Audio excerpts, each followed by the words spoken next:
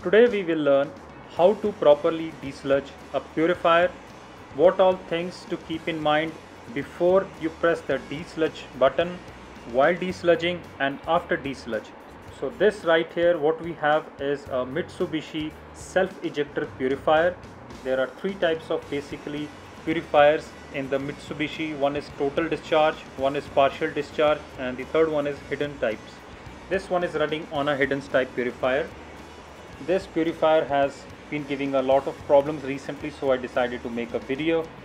Now what we have is a multi-monitor panel on which digitally you can see the feed rate, which is 2000 liters per hour of the dirty fuel oil is going inside the purifier for the purification purpose. The temperature, if you can see, is 100 degrees Celsius. It is just a sluggish because of the sluggish behavior of the temperature control valve for the purifier, and this 0.159 what you see is MPa of the back pressure, which I am maintaining as per the manual. It should be around 1.5 bar or 0.150 MPa. So you can see all the basic parameters on the multi-monitor screen and act accordingly in case the alarm comes. Now before I press the desludge button, I just want to let you know the gravity disk size. I have changed it to 84 mm on this HFO purifier. These are the temperature control valves which are not working on their automatic version, so I am controlling all the temperatures manually. If you see the small sections, cylindrical section in between the two temperature control valves was the temperature control heater, which is the steam controller.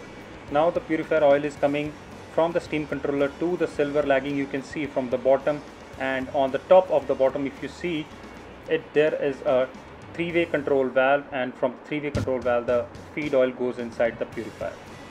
Now the most important thing is the control air. It should be clean and dry nicely.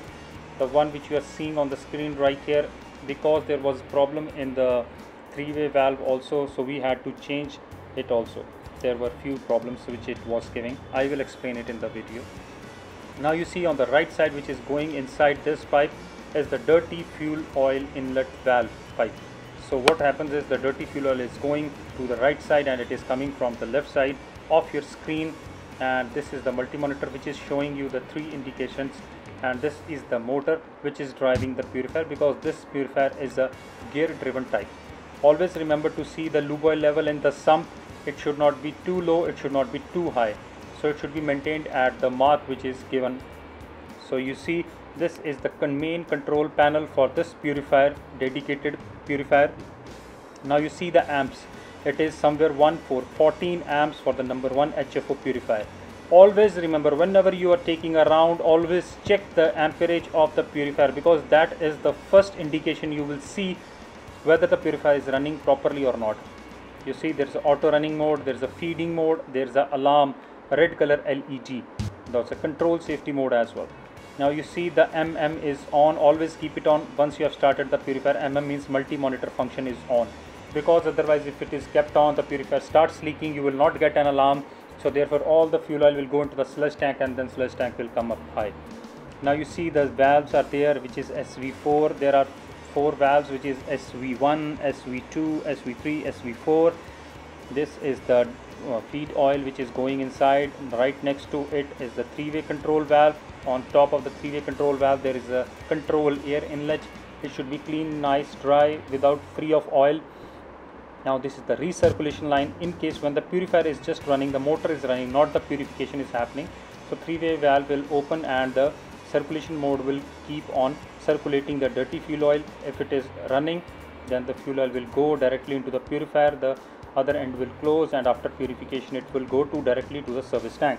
Now these are the water inlets, because the operational water is required to keep the purifier running. Sometimes it is closing water we need, sometimes it is opening water, sometimes it is displacement water. So there are few types of water which are required to open the bowl, sometimes it is required to close the bowl. One time water is required to maintain the seal interface, which we call as interface. So always remember, the supply of the water should be sufficient. If the hydrophore should be running, the filter is also present before the purifier feed inlet of the fresh water. Always remember to always clean it, if replace it if it is found clogged, or sometimes too much dirt or mud is there. So always remember to clean it. Now we press the discharge button. Once we press the discharge button, you will see the number of series of action which will take place when discharging is happening. This is manual discharge. Now immediately I press the discharge button, the feeding has stopped. So always remember, now check the LEDs. So SV4 is now on. You see SV4. So indication is on, feeding is stopped, auto running, purifier is running. Purifier means motor is running, not the purification is happening. Now you see if there's SV3, now what will happen is the feeding has stopped. Now the displacement water will come, it will take all the oil out of the it will try to push all the clean oil towards the clean oil outlet. Once it is happened, it will drain the water which is keeping the bowl up, and it will give the opening bowl water. Now once the opening bowl water comes, the bowl will suddenly open and the closing water has already shut. So you see the closing water has shut. Now the amperage from 14 amps has come to 10 amps because the purification is not happening, because of the feed oil is not coming anymore. So therefore is no load on the shaft.